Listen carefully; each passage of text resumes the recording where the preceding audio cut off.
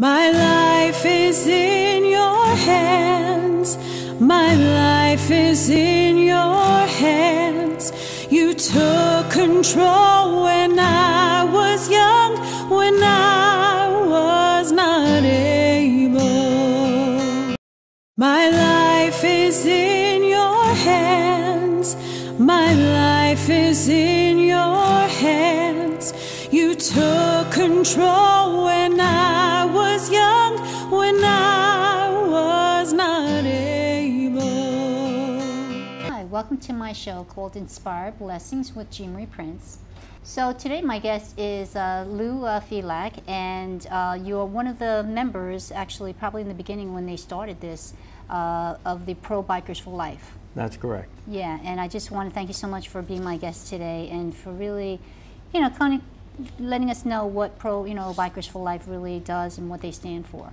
Thank you so much. Well, thank you for having us. It's a privilege to be here and to be able to get out the word, the pro-life word, and hopefully attract a couple of pro-life bikers as well in the process and turn some hearts and minds. Right. Now, who was the founder? Tom Upshur and Mike Dresnick. Okay, and how long ago was it founded? Probably around 2009. 2009. Okay, Right. and why did you feel that? Why did they feel that they needed to start this ministry? Well, they were involved in some prayer vigils, and the founder was already riding, and a sister that had been the Sisters of Life had been at the prayer vigil, and they turned to Thomas and they said, "Thomas, you should attract men to this ministry, and with your motorcycles." And it was a comment, and Tom ran with it. He took this inspiration and sat down with Mike Dresnick and told him what he was thinking and what he had heard, and between the two of them they came up with the Pro Bikers for Life. Okay, but why was he even at this rally or with the sisters? Why was he even supporting the cause? Tom is very pro-life, and so was his buddy Mike. And what they were doing is praying at a clinic, at an abortion clinic. Did they have a situation that they felt that personally that they were passionate about, or just because they just felt life was important? I think for them that it was all life is sacred from the moment of conception, and that many young people are not getting the truth, and to reach out to those people and to reach in a way where maybe they would be open to hear from someone that might be closer to a society that they're coming from, used to, where they might be more intimidated from someone that's from clergy or from a church than they would be from a biker. Right. Well, it isn't the norm to see tough-looking men on Harleys caring about unborn children, So what has softened your heart to be involved? Well, I have been riding bikes since I was a young boy, from mini bikes, 11 years old, and racing motocross through my teenage years. And I guess about 2009, I had my own facing of demons. When I was about 23 years old, had been involved in an abortion. And in fact, I was the one that insisted that this abortion occur. And as a man, and certainly I was not acting as a man at that time, it was out of total fear, anger, and to not only destroy my own child's life and inheritance, but to also harm the woman, to harm myself.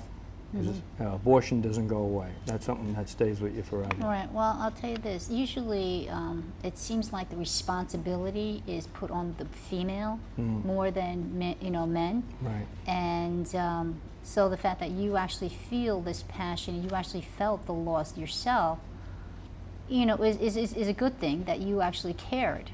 Oh, you sure, know. sure. Yeah, there's no one in the world that can tell And me. why were you telling her to have the abortion? Having many years, like 25 years, to even want to think about it. That's how devastating abortion is. You just put a lid on it and you close it and you never want to go back to that spot again.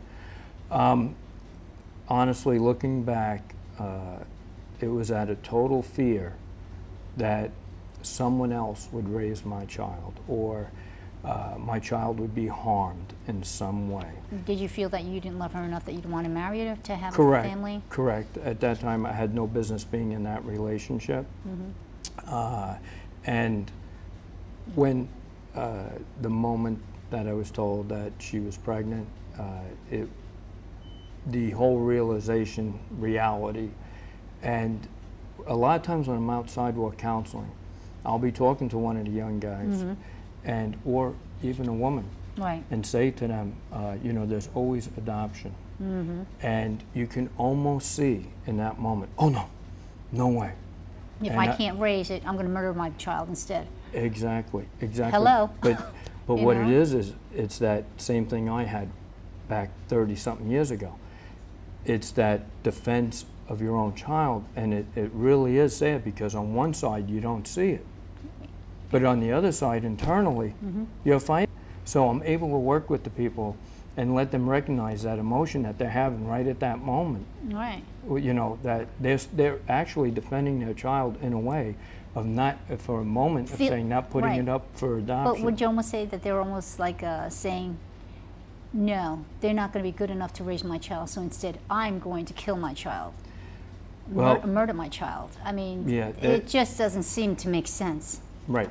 And they're not, I don't think that they're really thinking of it as murder. You've either put it in your mind that you're going to stop this baby before it becomes a baby, not realizing it's already life that has begun. Right. You know, for example, I've had my tonsils out. I've had my appendix out. I don't mourn over that. I do Right. mourn over the loss of my child. Right. You know, so no one can tell me that it's just tissue.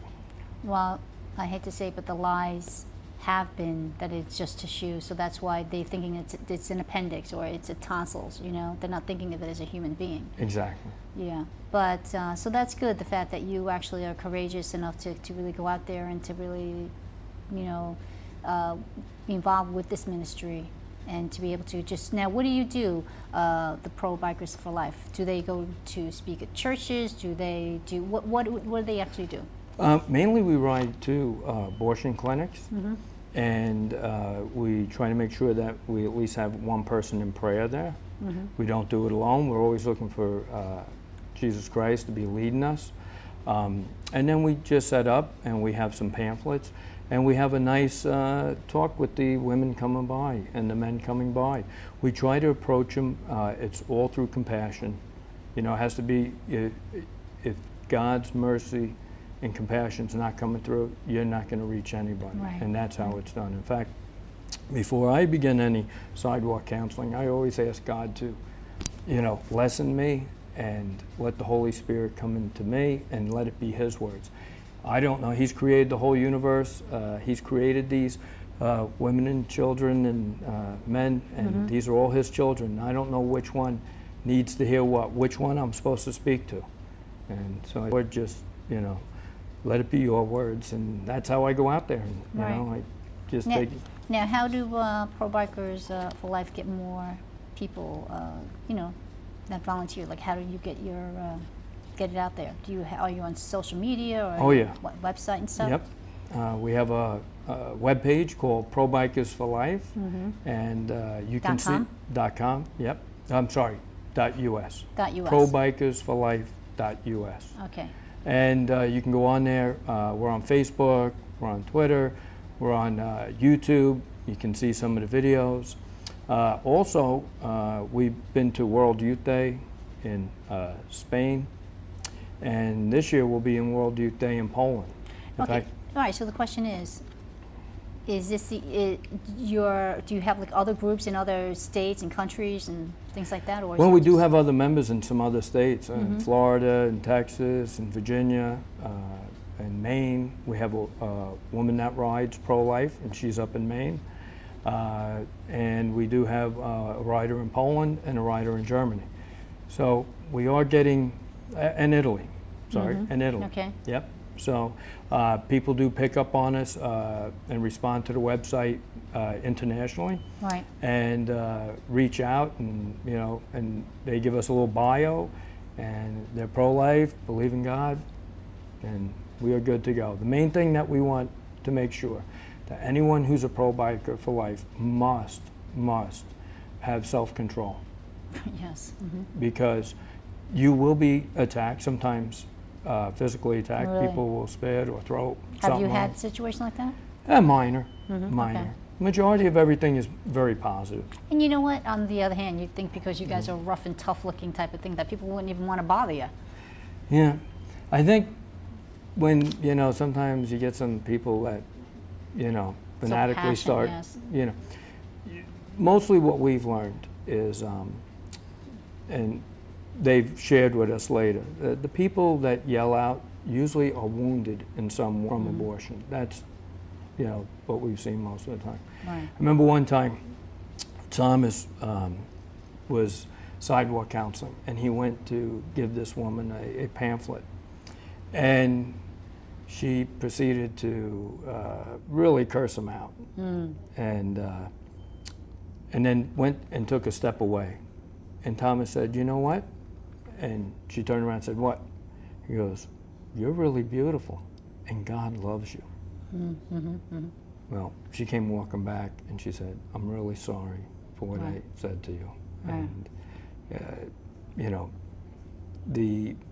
when you meet people like that, know. That's something sure. Sure. Now, I had first met you actually because it was the first March for Life of New York event in which you, Pro Bikers for Life, actually led, right? Yep. The procession. That was awesome. Yep. Beautiful day. Beautiful, right between a day of rain, and God always plants the date perfect, Yeah, it was a really nice event. So the fact that hopefully it's going to be an annual thing, and hopefully one year we won't have to do it because it was, Roe versus Wade will be turned over. Yeah, they also had me up on there, and in which I kind of shared my testimony, and basically, the fact that I was found 2 days old in a bathroom in Korea, but I say that that's a better option than being aborted. At least I was given a chance to live. So God had given me an amazing testimony, and one in which I would all of a sudden just come out with the melodies and the songs. So one day, I happened to listen on Hope Radio, Pastor Richard Anderson. He was interviewing somebody, and they were talking about how partial birth abortion was done, where they actually drill a hole in the skull, and they suck out the brain, and then they crush the skull, and then they pull out the baby with the forceps. When I heard that, I was like shocked. I was appalled that they could do something so hideous like that and barbaric. And it inspired me to write this song called For I'm Not Even Born. And so I've been blessed that God has had it on different radio stations and things like that. And so I'd like to play it for you so you can be able to hear it. Awesome, thank you. And Emmy Pellegrino sings an awesome singer. So it's called For I'm Not Even Born.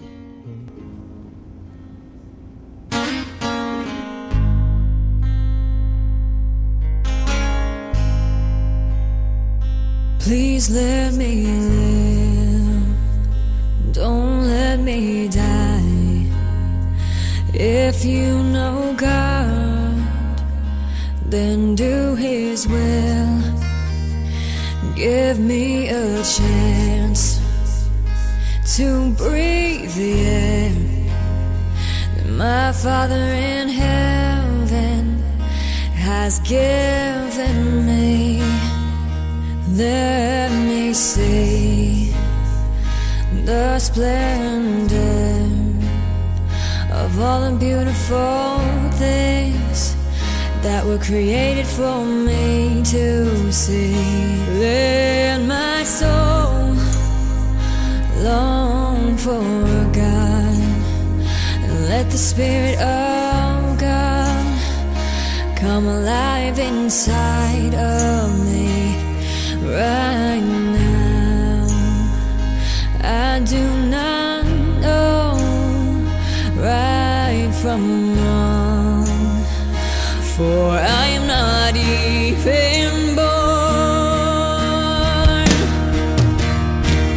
Please let me live, don't let me die. If you know God, then do His will. You are ending my life and doing wrong, taking my life away from me. If you're unable to raise me, then give me out to a loving home where parents are praying for me.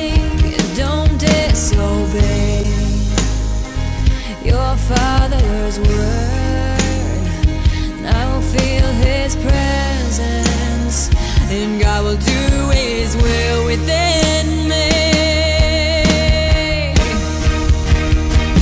Please let me live, don't let me die. If you know God, then do His will. Please let me live, don't let me die. If you know God, then do His will. Let me live, don't let me die. Beautiful. You know? Wow, I love that. Yeah, it's Absolutely. like I said, it's because of hearing that and just realizing that these children, you know, they can't speak for themselves. So we, you know, so there has to be other people. Yeah, absolutely. And, you know, when you have a turnaround, and we work with the girl, the mother, for whatever time, you know, up to the pregnancy, after the pregnancy. Oh, you do? Okay. Yes. And it's just beautiful to hold that baby in your arms and Sure. know that that child is here, and to see that joy in the mother and the father eyes, because we've had couples that said yes and they stayed together. By the way, most couples that go down to an abortion clinic and abort their child, 95% of them never stay together. So it's Well, I think it's, yeah, because they're probably angry at each other that, you know, or the fact that they realized what could have been and they didn't let it be. Sure. And relationships are about communication. And you don't talk about abortion. Well, You know, because you know that's- why? It's saying I did something wrong and I don't want to talk about it. That's it. It's very painful. So now you're a couple sitting at the kitchen table, and there's this big white elephant in the room that no one wants to talk about. So, you know, it Right. ends up really being crushing to the relationship. Right. I had Dr. Al, I had interviewed Dr. Alveda King, Martin Luther King's niece. Fantastic. Yeah, Yes. she had an amazing testimony. Absolutely. Yeah. Yes, I've heard her speak as well. You know, so the thing is that it's just important for us to speak for the unborn and to try to get Roe versus Wade turned, and with the election coming on, you know what I mean? Yeah, well, you know, all works are done through our Lord and Savior Jesus Christ. So, you know, I really believe that as a society, because so many of us have turned away from God, that all the evil we're seeing, starting with abortion, and you look over the last 40 years, what's happened around the world, what's happened in our own country. If we accept death of innocent children in the womb, then we accept anything. Right. And we're seeing the bottom fall out with this. We've seen a lot of things that used to be right is now considered wrong. Right. I mean, you are seeing what's been said in Revelations, what's been said in Matthew, and so on. And how do you know when Jesus will be coming? Well, here, these are these signs. Yes.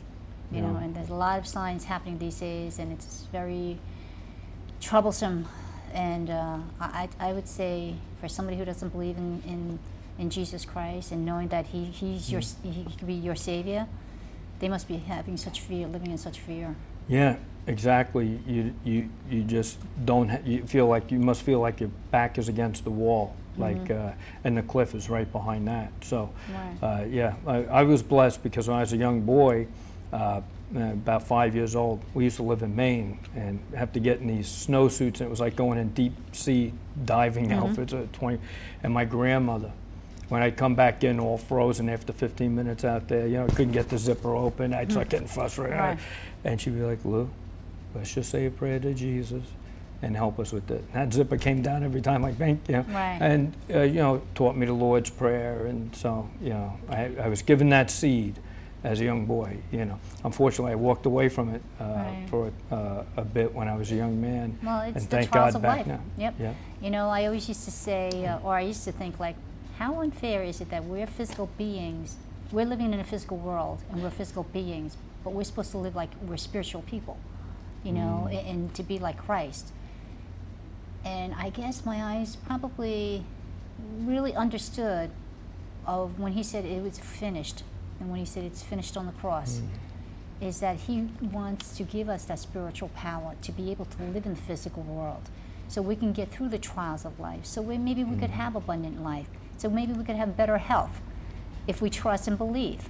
Absolutely. You know, so even the people, you know, the ladies that have had these abortions, God forgives you, you know, if they would understand that, if it's, you know, and that could heal their soul. Oh, that's so important. I'm glad you brought that up. I've also, I for myself went to a retreat for women who have had abortions. It's called Rachel's Vineyard Retreat. Okay, I've heard of that. And also the Catholic Church does Project Rachel, so two very good programs that people can go to. And the healing in them is unbelievable. And I can't stress it enough. For anyone that's ever been involved in abortion, whether a woman or a man, definitely go. It's usually done over a weekend or during the course, and you will see powerful, powerful healing from the hand of God. It's powerful. Then later, I worked in the Rachel Vineyard Ministry, and just when you, first of all, I just want to say, when you see the pain of a woman who's had an abortion 50, 60 years ago, even before Roe versus Wade, before it was legal, or just after, 30, 40 years later, and that pain and that wailing, and the first time they're sharing that is unbelievable. And just to give you an idea how deep that wound runs. And by the time that ministry finishes up, that course, that person who came in all drawn and like the life sucked out of them are back alive with the Spirit. Right. And it's just unbelievable. Well, I think what it is, it's having other people around you that have gone through that pain, that choice. We're here, you know, in their physical, earthly, you know, let's say their life, their normal life, you don't want to bring it up because you're ashamed. That's right. You know what I'm saying? You don't maybe even want to tell anybody because maybe nobody even knew about it. Right. You know, so there's a lot of things that you just can't even release your feelings and to be able to share. So that's probably the time when they're able to do that because they know why they're there. They know the other people that are there is because that they're there. Exactly. I also volunteer at the Life Center of Long Island, and we help women that are in crisis pregnancies, and we also help care for the children for like up to 2 years past the pregnancy. So it's not just, hey, have the baby and then good luck. It's a wonderful, wonderful ministry that reaches out. We help over 5,000 women a year, and approximately, give or take, around 120 baby saves a year. Wow, wow. And many times in those sessions when we're sitting down and meeting the mother for the first time, we will talk, and that'll be the first time that she will share, and the men also, we counsel the men, will be the first time they say, Lou, you're the first person I'm telling this to. Right. You know, and they share it. And it's so hard, you know, because it's a wound that goes very deep.